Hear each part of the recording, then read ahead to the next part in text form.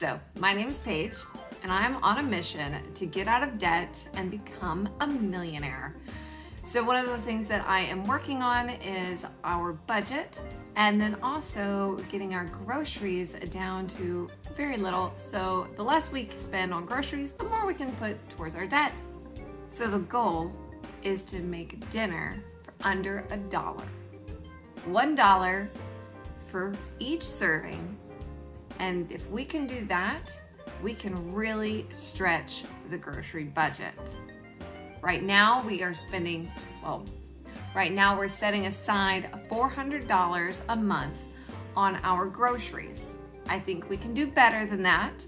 And if we can have some variety and some tasty foods, it'll make it that much better. The first meal we are going to attempt to accomplish is chili. Daniel has an amazing chili recipe, and we're going to delve in and see if it is under $1. What we need to do first is price out a recipe. You're going to write down your recipe, all of your ingredients in the recipe, and then you're going to cost out each item in the recipe. So if your recipe calls for a tablespoon of butter, you are going to go to the store, purchase, it comes in a pound, so you purchase a pound of butter, and then you divide that cost of the pound of butter into what that 1 tablespoon would cost for your recipe. And that is how you price out a recipe. We're gonna do this for each item in our recipe. Once we get that, then we will add it up for the entire recipe, to entire bowl of chili, not bowl, pot, a big pot of chili. And then you're going to divide that by how many servings you're anticipating on getting out of your pot of chili. At that point, then we'll be able to tell if our recipe is at $1 for dinner. I use the Walmart pickup app to shop for my groceries. I have every recipe item listed here to get an accurate cost of each item. This recipe can cost more or less depending on the items purchased. Many items you get a better price per unit if you buy in bulk, but then again, purchase only what you can afford. The total for these groceries is $48.70. If we were to divide this into 6 servings, it would be far more than $1. We are only pricing the amount needed in the recipe because we use the remaining amount in future recipes. The first thing you need to do when pricing your recipe is list every ingredient in the recipe.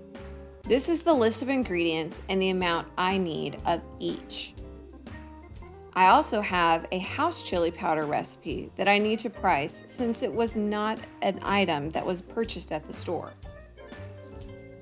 Next to the ingredients, I have columns for the item cost, the total measured amount needed for the recipe, and the calculation for each serving. Ground beef is the first item on the list, and I purchased it as a 10-pound chub at Walmart for $19.83. Since my recipe only calls for 1 pound, I will divide the $19.83 by 10 to get the price per pound. This recipe makes 6 servings, so I will then divide the cost per recipe by 6 to get the cost per serving. You do this with each item in your recipe. You'll be able to see how much each item costs you. This recipe is costing us 75 cents a serving, and the whole pot of chili is $4.50. All right, so the first step to making chili is soaking beans. Who would have thought? Daniel told me I needed to soak beans, so here they are. I have about half a pound of beans, and we're gonna put water and soak them for about 24 hours, and then we're gonna get on it to make chili tomorrow. All right, now we're going to make some chili, some homemade chili in a big old pot. Well, it might not be that big, but it's gonna be a big pot of chili and it'll be enough for me and my hubby Daniel. Now I have selected all of our mise en place. That's all of our ingredients that are going into the chili recipe. We have chili beans, Worcestershire sauce, our olive oil, our adobe chili chipotles.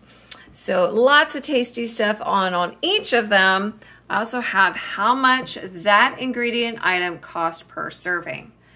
So when we're finished, all of this is going to be 75 cents per serving. Talk about a deal. All right, guys, so here's a moment of truth. I am not the chef in my household.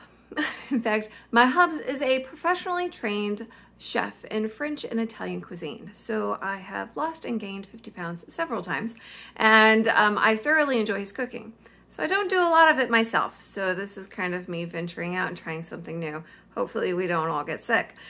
But my lovely husband made a fabulous recipe. He even wrote it down for me on this little spiral pad, and we are going to give that a try. So one step at a time, the first thing we are going to do, the top of the list, is get our big chili pot here, and we are going to turn on the heat.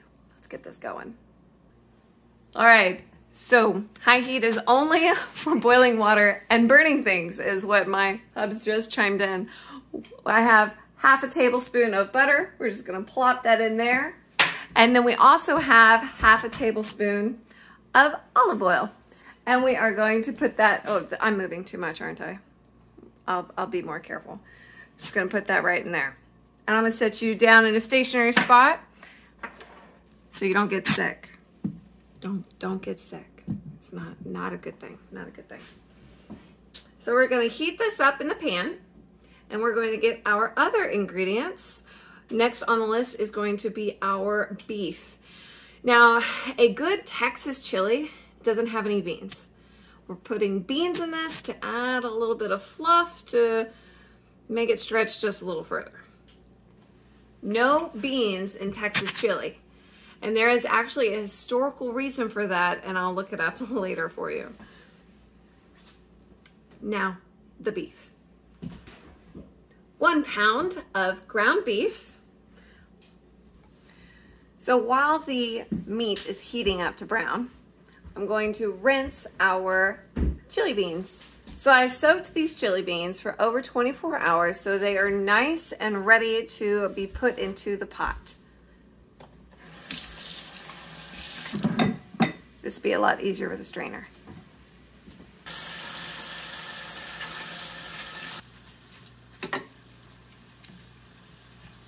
While the meat is browning, I'm going to add 1 teaspoon of the chili powder.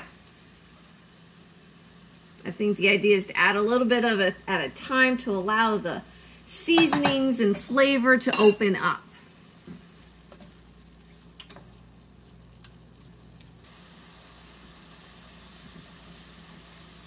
1 tablespoon of Worcestershire sauce.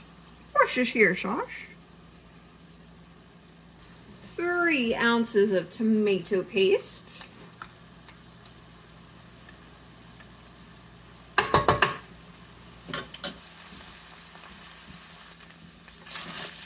Uh-oh. Am I burning it?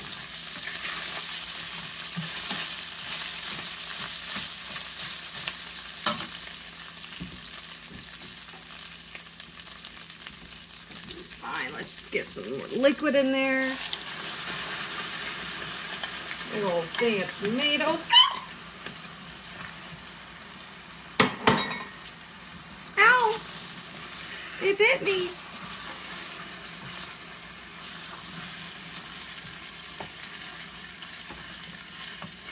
It spattered and sput at me.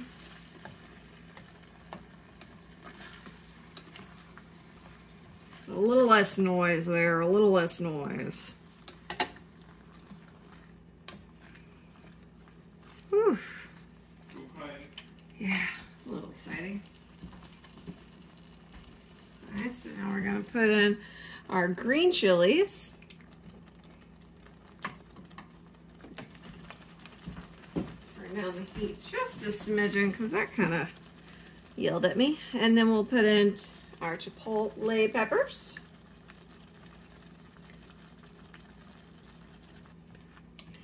Now we're gonna add in some more chili powder. This time 2 teaspoons. But look, we still have so much chili powder to put in. All in good time, all in good time. Now for some beans. The fluff. To make that dollar stretch just a little further.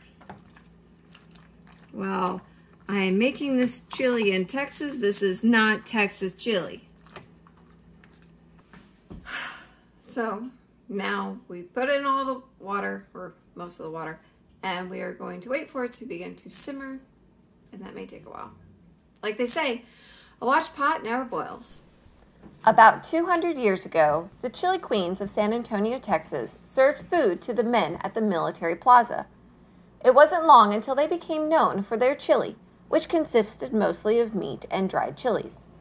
While there are many variations of the chili recipe, Texas chili lacks certain ingredients that some would say is an abomination to chili.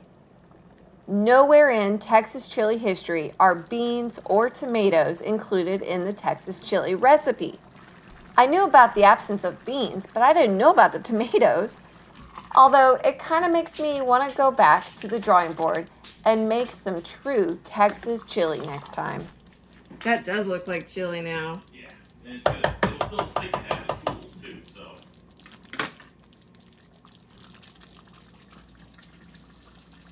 All right, so it looks like we finally have some chili. And it is about done, and it will be a tasty, tasty dinner. All right, so the bowl of chili is done. It's delicious, and let me show you how amazing it is. It is a cup and a third for a total of 75 cents. Absolutely delicious. A big bowl of tasty chili. Hello, thank you for watching this video. I'm on a mission to get out of debt and become a millionaire. I'm going to keep making these videos to keep me focused and you inspired. So go ahead and like and subscribe. You know the drill. And I will see you next time.